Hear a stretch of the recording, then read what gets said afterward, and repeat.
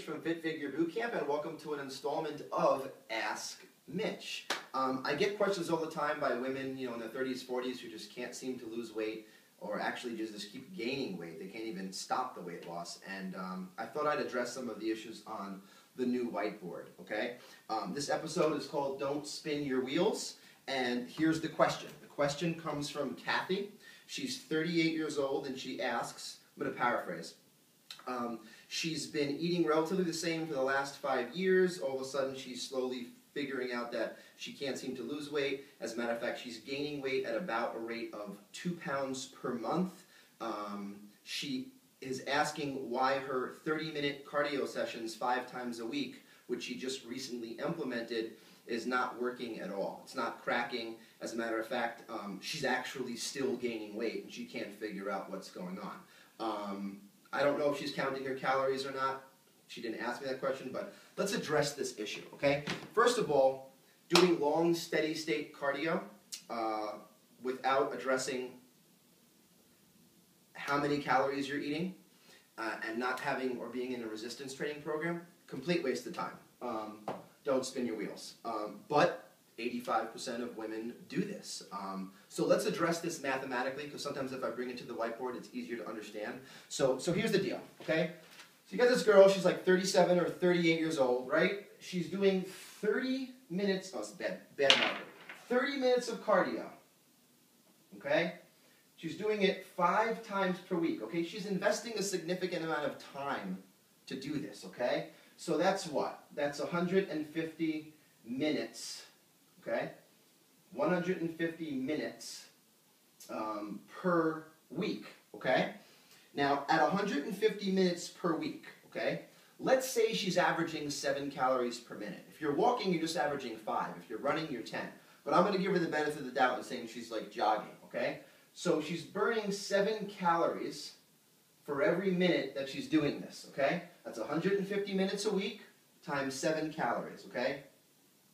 That is 1,050 calories, okay, per week that she's burning from cardio. Hey, that's great. As a matter of fact, let's take this further and just say 1050 times 4 equals 4,200 calories. So every month she's burning 4,200 calories.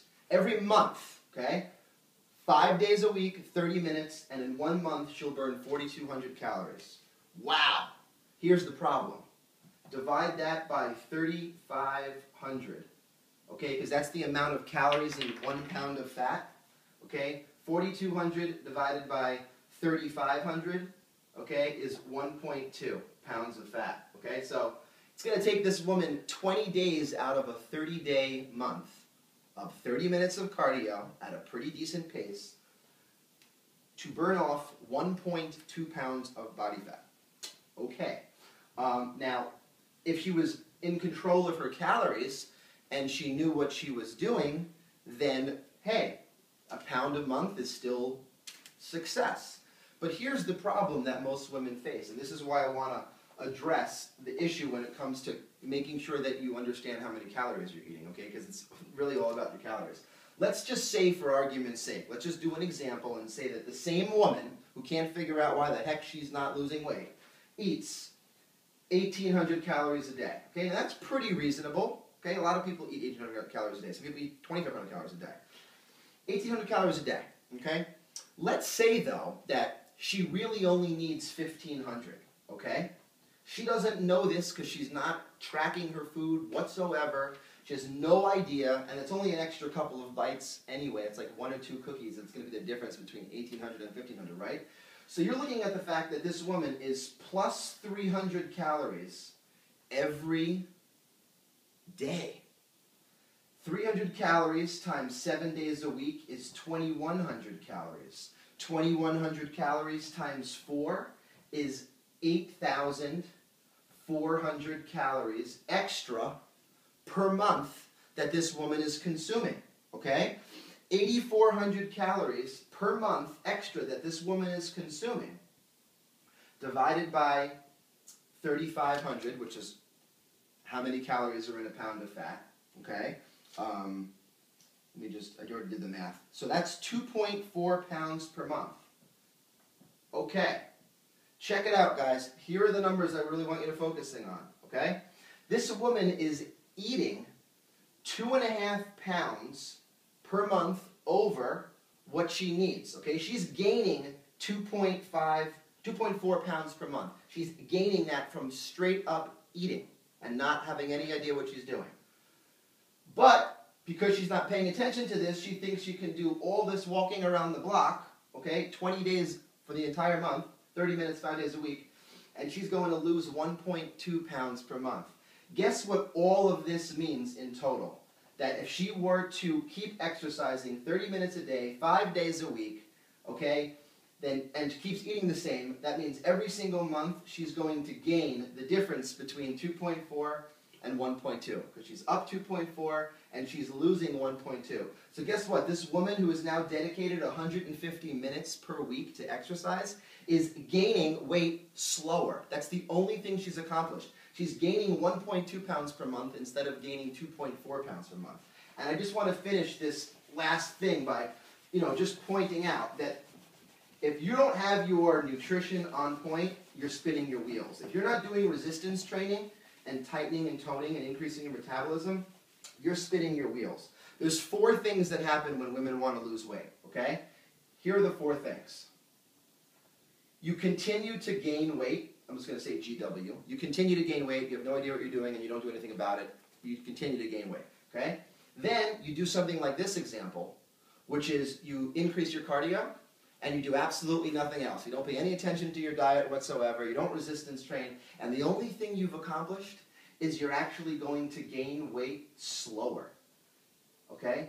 How sad is that? You waste your energy and your time, and the only thing you've accomplished, your conclusion, okay, your result is that you gain weight slower than what you were doing before. That's terrible.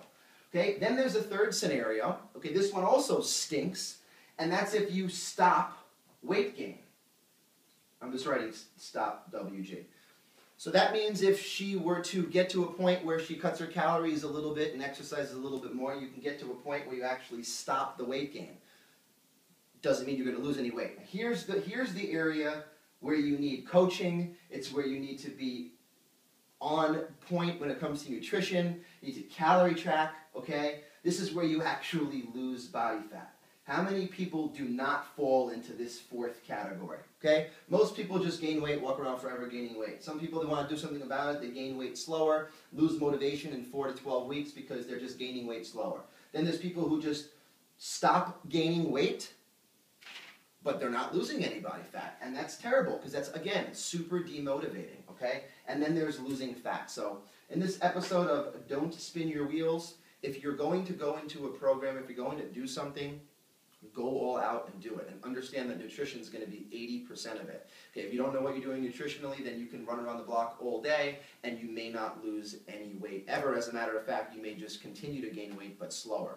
I hope that math helped. I hope it was clear. This is Mitch Lee, and I'll see you again on another episode of Ask Mitch, fitfigurebootcamp.com. See you later.